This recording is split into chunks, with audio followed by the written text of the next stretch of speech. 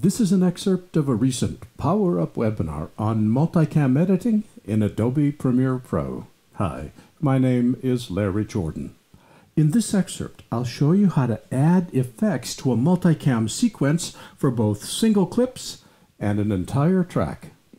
We've already seen that I can apply effects to individual clips by selecting the clip and going to Effect Controls. Let's go back to this sequence here. Two things.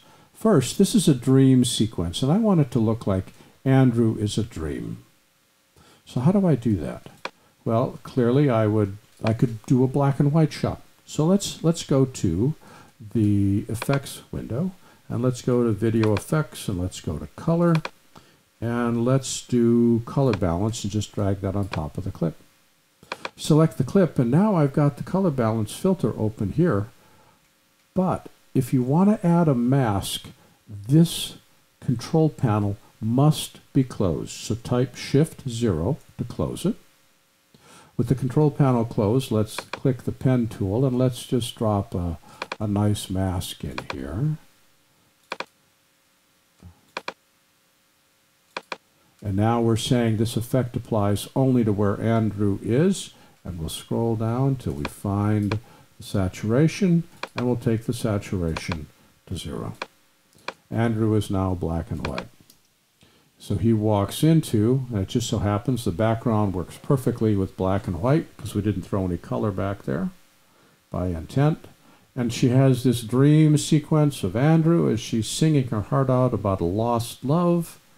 And then he disappears, the clip ends, and we're back to her. But what happens if I want to have her close-up here and here? Where'd it go? Right here. Let's say I want to have this close-up be black and white. Well, then I go to the Project panel, Control-click on Multicam, and open the Multicam in the timeline. Now, it just so happens, not Multicam 3, open the correct Multicam in the timeline. And here is her close-up right up here. We know that because if I turn it off, I can see the one right below it. If I select that close-up and again go to the Effects panel, put Color Balance on, and drag it, and now go down to Color Balance right there, Saturation, and drag that all the way to 0.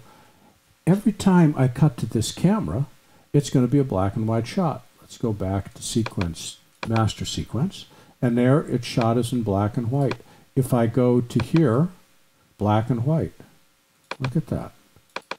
So I can apply an effect to a single shot by applying it inside the timeline, or I can do color correction for a shot or apply an effect to affect every occurrence of that clip in the multicam by opening the multicam clip into the timeline and doing my color correction or doing my effect work in the opened in timeline multicam clip, which then applies back to the main sequence. Is that not cool?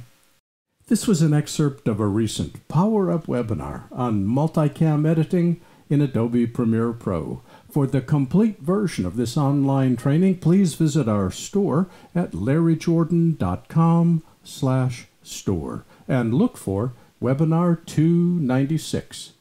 By the way, when you need to stretch your training dollars, membership in our video training library saves you money and time. You can access all our videos for a low monthly price of only $19.99. That's more than 1,900 movies on a wide variety of subjects. Plus, premium members can download practice media and projects. Our training covers Apple and Adobe software. We update it multiple times each month. And for more information, visit larryjordan.com/membership. And thanks.